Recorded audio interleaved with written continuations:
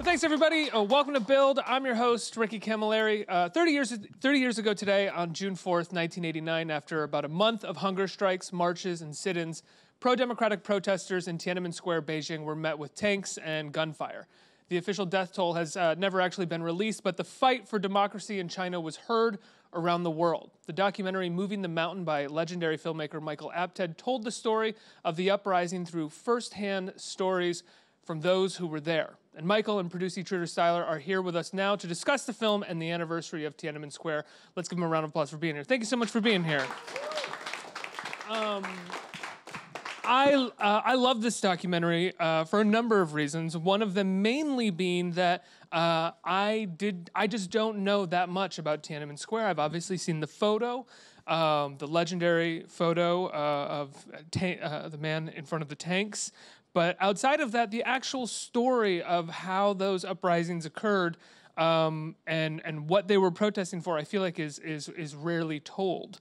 Can you talk about how you met the main character of the documentary and how this documentary started? What made you want to sort of hold on to and tell the story of Tiananmen Square? Well, you set it up with him. well, I met. So Tiananmen Square crackdown, June 4th, cut to New York, December 1989, me meeting Li Lu and hearing about, his experiences. And he gave me a book called Moving the Mountain.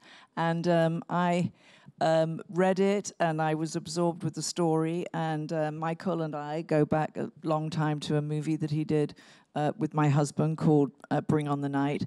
And I asked him, did he have any interest in this particular story? And he delighted me by saying yes. So when Michael got on board, there were then financiers who came on, the BBC, ABC, and some individuals. And we got the budget together to make a feature documentary, which we worked on for 5 years. Because by this point, by 1989, you were a fairly well-known documentary filmmaker. The Up series had been going for quite some time, right? Yep.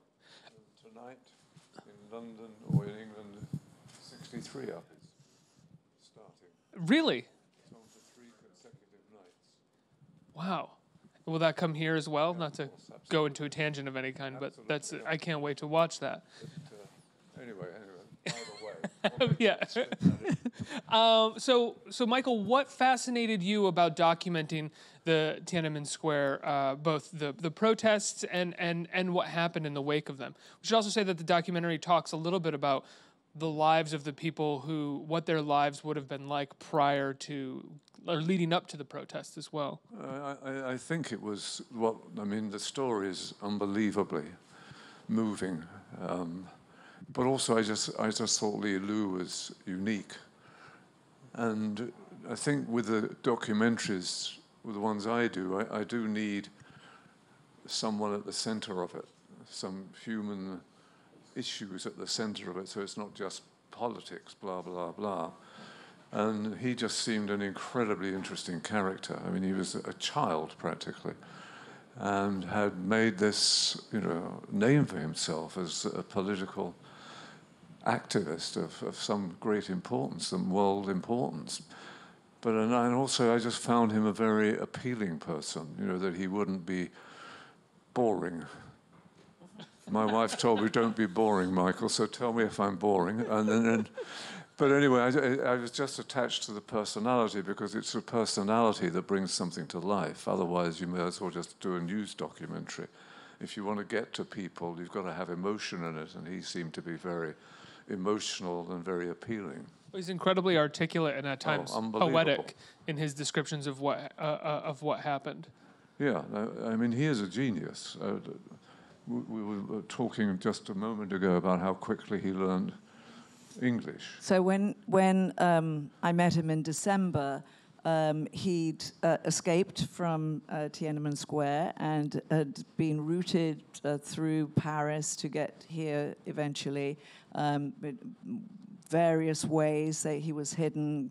They hid him under trucks. They hid him on planes and on trains, and he eventually got here.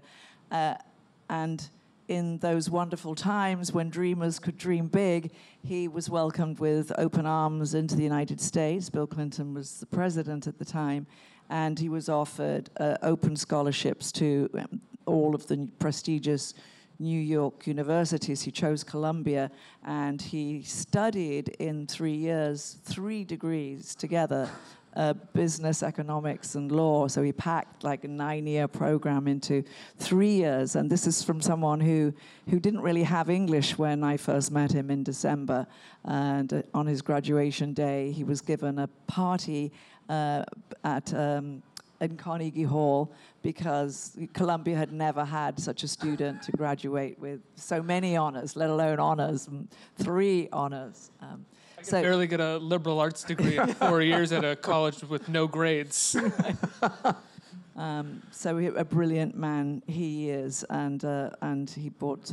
I do urge you folks to see the movie if you can. And Michael did a wonderful service by creating a round table in the documentary of some of the students that had escaped, so that they could tell their own story, and, as Michael says, give the human face to all those a million students, we think, came to Tiananmen Square during that China Spring, they called it, and many lost their lives or were shamed or imprisoned. Even I read that folks watching from their balconies of their houses, they didn't escape being gunned down as well on that fateful June 4th night. We don't know how many were actually killed, right? No, that's a big secret. I think it's a few thousand. It's certainly not. Well, the Chinese government said none, and to this day, President Xi says there was nobody killed. And of course, if you've read the New York Times this week and all the articles, it's very clear that witnesses who were there in the square that night, and we have footage in our very upsetting footage. We have footage in our film that shows indeed there were kids being killed and men and women and very young students being killed. Why is it for you 30 years, outside of it being, the anniversary of Tiananmen Square, which you have a documentary about, why do you think it's so important to continue discussing and watching films about and learning and knowing about Tiananmen Square and what happened? Well, for 2 reasons. One, you want people to know what really happened. And also, I think it brings us closer to some of the Chinese politics and whatever, if we understand all that. And I think, one of the most famous Chinese dissidents, he's called Wei Jingsheng. He served like 27 years in Chinese jail for his beliefs. We asked him in the film, do you think that democracy will ever come to China? And he paused and he said, yes, I think through economic reform it will come. Well, we know China is booming. Economic reform has indeed come, but democracy most certainly has not. Well, President Xi is essentially president for life at this point, right? Yeah. He's appointed himself that. Yes. What do you think? It's a weird thing to say. He's no fool, is he? Right. Yeah. What do you think? What do you think it says about the act of protest, the act of the people coming together, having a spring, having an uprising, and the sort of collapse of that by an all-powerful state government like China? What do you think it says about people's uprisings? Well, I mean, it's very heroic, although it hasn't had a happy ending. But I just think, look at what we're living through at the moment in your great country and my great adopted country. You can't stand for it. You've got to be there and say what you think. And this was a fantastic example of people giving up their lives for their opinions. If you stop doing that, then God knows what happens.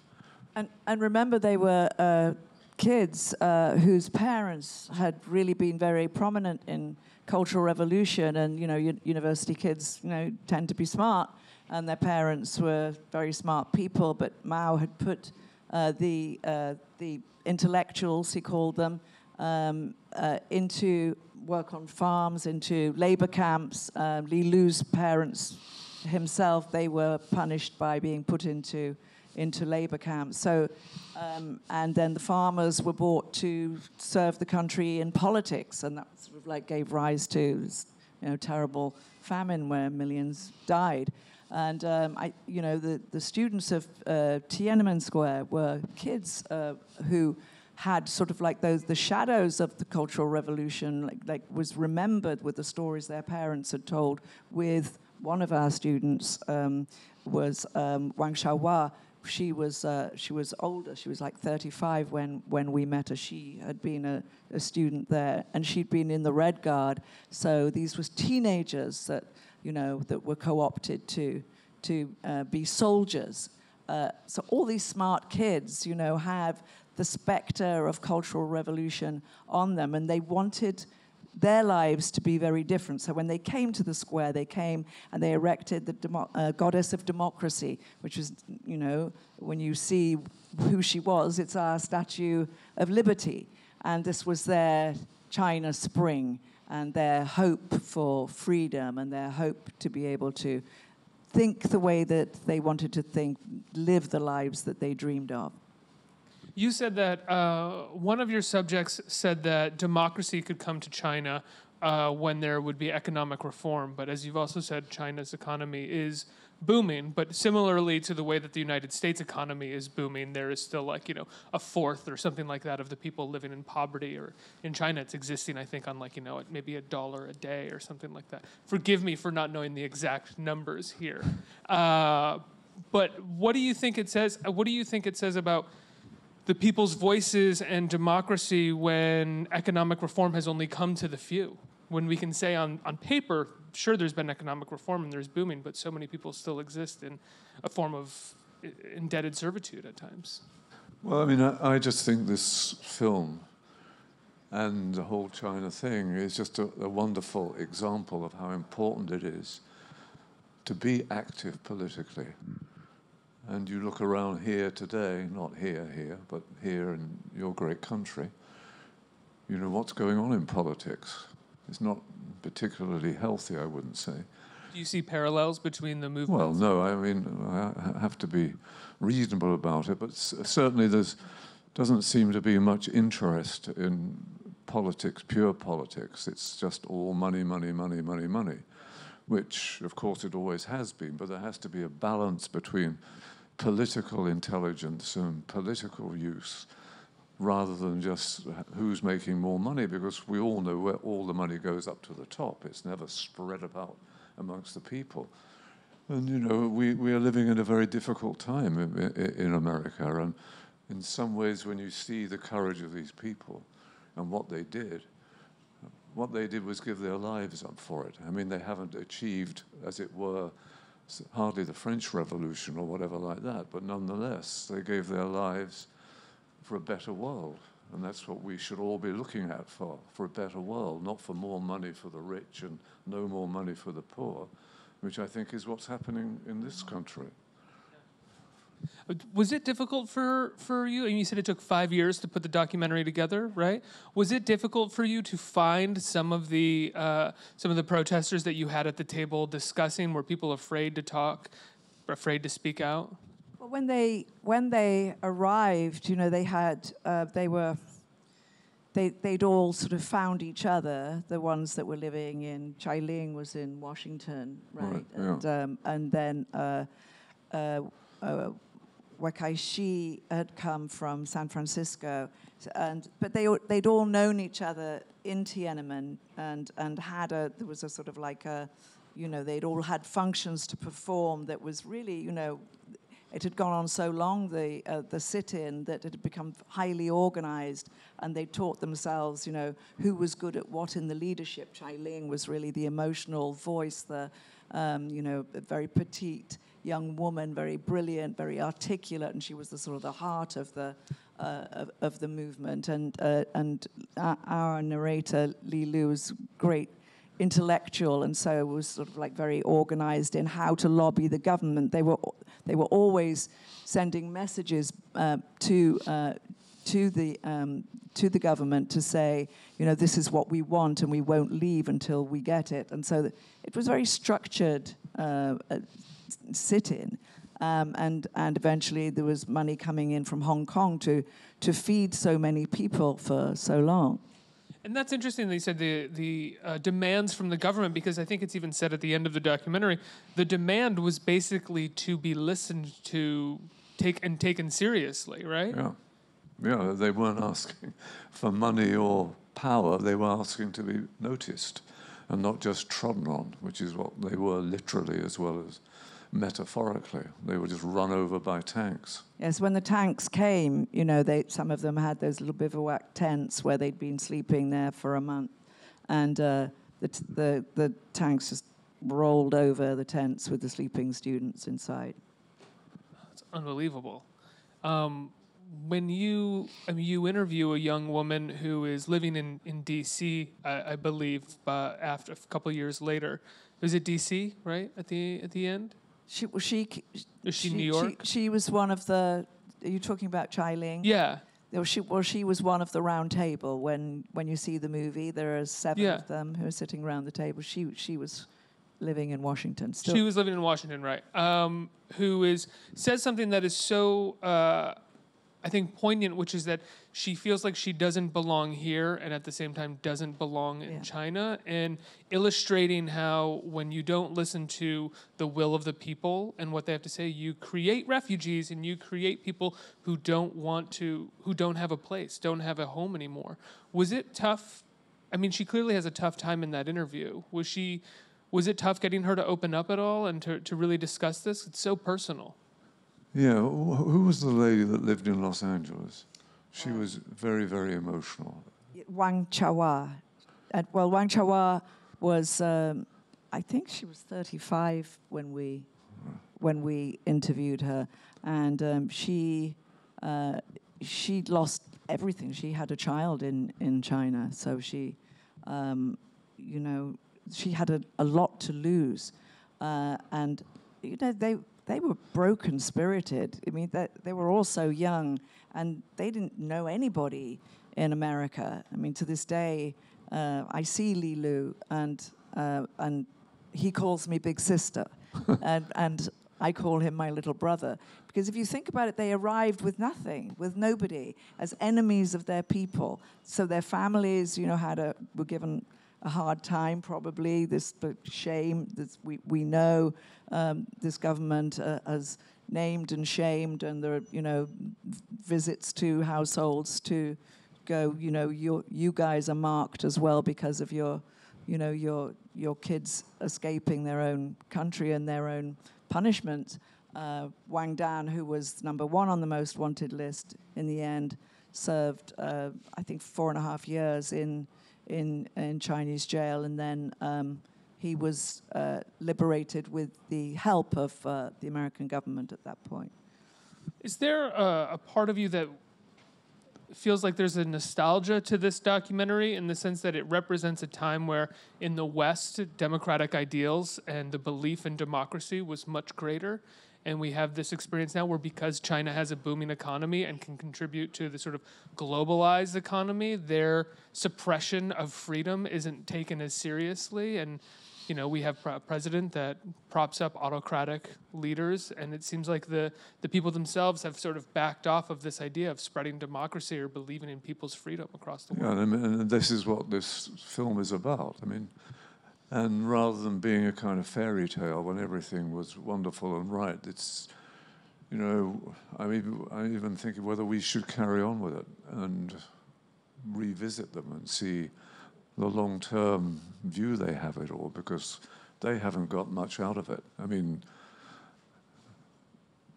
yeah, that's what I'd love to see as well, as a sort of an up from moving the mountain, in the sense that where they are, not just where they are now, but how they are associated with both the Chinese government and the global economy and where they're living. Yeah. And it's so powerful when you follow people through and see, don't just leave it, just go back to it and see what is the real price they've paid with their lives. It was kind of romantic in some ways. You could romanticize Tiananmen Square, but the reality is it's still brutal. And nothing really was achieved, I would say. And I think that that's really, you've said it, Michael, nothing was really achieved. And I think bringing them together, as much as we'd like to do that, I don't know that there would be a lot of willingness from the same group, because they've had to find a life for themselves in the US. They've had to, embrace this culture and be part of it. They've had no choice because they don't have passports to go anywhere else. And, going back to this concept of, could that happen now if we had a crackdown in China on, the young, this demographic of 20-year-old students, and if they went on the run to come here, could they get in right now? They couldn't. They couldn't. Yeah. We know they couldn't. And I think just today, for the anniversary, the 30th anniversary, the State Department released basically a letter to the Chinese government demanding that they become, a free country and embrace democratic ideals. But when that's coming from the Secretary of State Mike Pompeo and Donald Trump's administration, it's hard to take that in any kind of good faith. Double standards, hypocrisy. Yeah. I think we have time for a couple questions right here. What kind of films audiences want to watch nowadays? What kind of films? I didn't hear the question properly. What kind of films audiences want to watch now? What kind of films do they think audiences like to watch now? Yeah, do you think? Well, I mean, it's hard to say. For me, most of the American film industry, Hollywood, is concerned with massive sort of comic books. I'm not decrying the craft, but I mean, they're not really actually telling us much about ourselves, are they? Well, and I think that, within the movie industry, we're kind of starving people of stuff. I mean, television is pretty good at the moment. It's going through a good phase, but I don't think we are being smart enough. You also came from but I just want to add, that said, I do think there are more documentaries being made than ever before, and that it feels to me there is a hunger for people to want to know, what is going on in the world, and that has become... Documentaries, Michael, when you were making so many, were never meant to be lucrative. No one ever... Are they lucrative now? Have I missed out? Yeah, you. Holy cow! I'm sorry. they are, and becoming more so. I'm fascinated though by the amount of documentaries that have started to be made and the easiness with which someone can make them. When Michael made a documentary in the 70s or in the 80s and it was still shot on 16 or 35 millimeter film, or Michael Moore made a documentary, I think he made 2 or 3 throughout the entire decade of the 90s, those had a massive impact and people rallied around them. And to me, at a certain point, I think I've seen maybe 15 documentaries in 1 year on the heroin epidemic, and I'm kind of wondering, what exactly is this supposed to tell me at this point anymore? Are we just photographing and viewing our demise consistently? Sorry. Oh. There's a certain there's a certain voraciousness with which we watch and consume documentaries at this point and are obsessed with authenticity. I wonder the impact and how one can actually break through the way it used to. Yes, it's a chastening thought, isn't it? Whether people kind of just get used to it and say, oh, that's another poor soul who's killed himself, as it were, in the long term. But whether or not we're doing it in the right way and really pointing the finger at government and people like that. I mean, it's all very well to go and get sympathetic stuff from people who are killing themselves or whatever. But is that getting us anywhere? I don't know. I mean, I would prefer that it was being brought back to where it starts from, which is the way this country is run and the way the wealth of the country is spread out. And people are so sort of unhappy with life that this is all they've got. I mean, I'd like to do much tougher documentaries you know, about politics and whatever, as long as you can humanize it. The audience doesn't want to be lectured by it, but when you can see the damage that Trump is doing and getting bigger day by day, if you could put that in a personal way, rather than just, you know, oh, another poor old Trumpy, you know, it's to relate to what politics is doing to people's lives, and not just dealing with, you know, people who are drug addicts and whatever, but all our lives. Right. Rather than the momentary nihilism, finding some sort of context with Yeah, which you exactly. can illuminate the grand idea about everything that's happening. Yeah. Yeah. You know, and I managed to do it with the Up films, but that's taken 50 years. Yeah. And God I would knows. say you were able to do it with Moving the Mountain as well. I mean, that's a part of it. And I think that also comes from making a film, a documentary in the late 80s, early 90s. So much of that is about, we have this amount of money, we have this amount of time, we have these characters, and we have this story to tell. No, I think Moving the Mountain is a very moving example of it, because, you know, we weren't there. I mean, you know, we went in, we weren't, how many years after it? So the crackdown was on June 4th, and that was 89. We went in surreptitiously in 1993. So, you know, there was 4 years, and yet we managed to bring it alive, to personalize it, so you could see how people really suffered, you know, which I think is what you're saying, and definitely what I'm saying. I mean, it almost becomes a joke when you see more and more films about the same thing, asking for pity for people, and the people who watch it are the people that will give them money. But is it spreading the real problem into the populace? Clearly not. Clearly not. Yeah, absolutely. One more question. Hi. Hi. I was curious if you two could speak to the pre-production process with documentary filmmaking. What kind of research do you do? Do you do preliminary interviews before you start rolling cameras?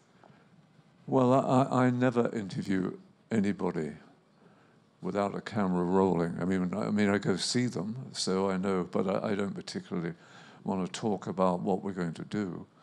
And you know, I never give people a chance to rehearse it, so we do that. So it's kind of strange and limited, because when you do a movie, I mean, the pre-production is enormous and very thorough and all that, because they're so expensive and they're so precise. But I like to keep a kind of looseness about it, so they don't need entirely, and I don't know entirely what's coming out. I mean, I'm making the film because I feel strongly about the subject, but the details of the film I prefer to wait until we're actually doing it.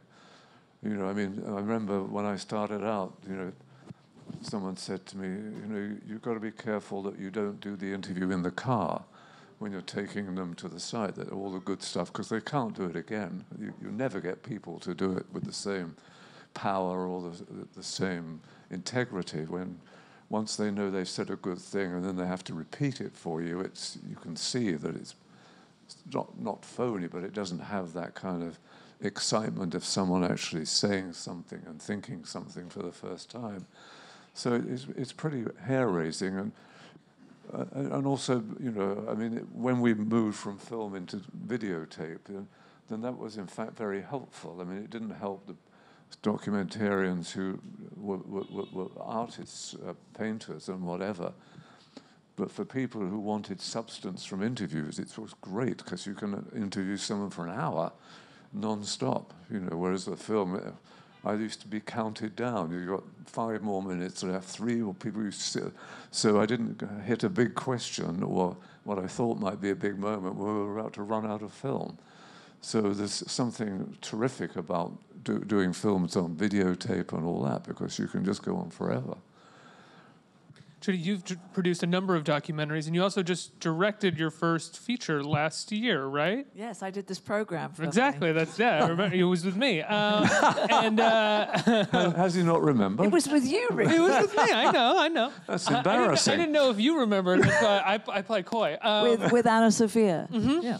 Now I'm curious if how you have found the difference between pre-production on producing a documentary versus producing and directing a feature film. Well, this was by far the biggest pre-prep for moving the mountain, and I did another one about transgender prostitutes who worked between Brazil and Italy and France. The pre-prep there was kind of intense as well, but I was given a BBC researcher, so we had a researcher on this for, I would say, 2 years before we went to China. Right. So we had our researcher go into Hong Kong, Taiwan, and China because, as you saw in the film, there's not a lot of footage on Cultural Revolution, and it's a little bit, and it's very grainy. So we wanted to reproduce some of those moments that Li Lu describes of what Cultural Revolution was to him, and so we found a way by going to Taiwan and doing some dramatic reconstructions of some of the things that he was referring to. And so within this movie, we shot in Taiwan, in Hong Kong, and in mainland Beijing. You were an actress before you became a producer and then a director. What prompted your shift? You stopped acting and you became a documentary producer. How did that happen? I still act. I was in a series called Maniac last year that Cary Fukunaga directed. I'm in one currently, but I'm not supposed to say which one. But you're mainly a producer now. But I'm mainly right? a producer, and I directed Freak Show, which is an LGBTQ movie that is about the life of a teen who transfers from a liberal environment in upstate New York into a more homophobic area somewhere in the South. We never say where. We don't want to accuse one state and exonerate another of being, prejudiced against gender. And it's a movie that was bought by IFC and is now available on Hulu. It's a wonderful movie. But what prompted you to start producing? Well, I had two children, two young children at the time, and a husband who's a musician who was touring, and we couldn't both be on tour. As an actor, in my day, you did a lot of repertory theatre, and that's what I did up until I had two children very quickly. So I decided to switch hats, if you like, and I went and saw great producer David Putnam, and I asked, how do you become a producer? And he gave me the 101, and then I set about looking for a project to produce. And lo and behold, when I met Li Lu, I thought this is something that should be told. And of course, it was very ambitious. Little did I know that my very first documentary would take me to, a country that I am now not invited to ever go back to. Really? No. You are disinvited, both of you? Well, I haven't ever applied to go back, but I imagine I probably would. I mean, if Trudie is not allowed it back into the country, why would I? Thank you so much for being here and talking about moving the mountain and making the film and putting it on the radar and making sure that people still talk about Tiananmen Square 30 years later. The video is available the film, is available for streaming. People can see it, right? Yeah, it's a download from Amazon, and you can still buy it amazingly as a DVD. But I don't know, where did you get it from? A little place in Los Angeles. All right. You went to an actual video store? So you can find Yeah, you can find it in video stores. Yeah. In the 3 video stores in America, you can find it. Everybody, please give a huge round of applause for Trudie and Michael Apted. Let's hear it.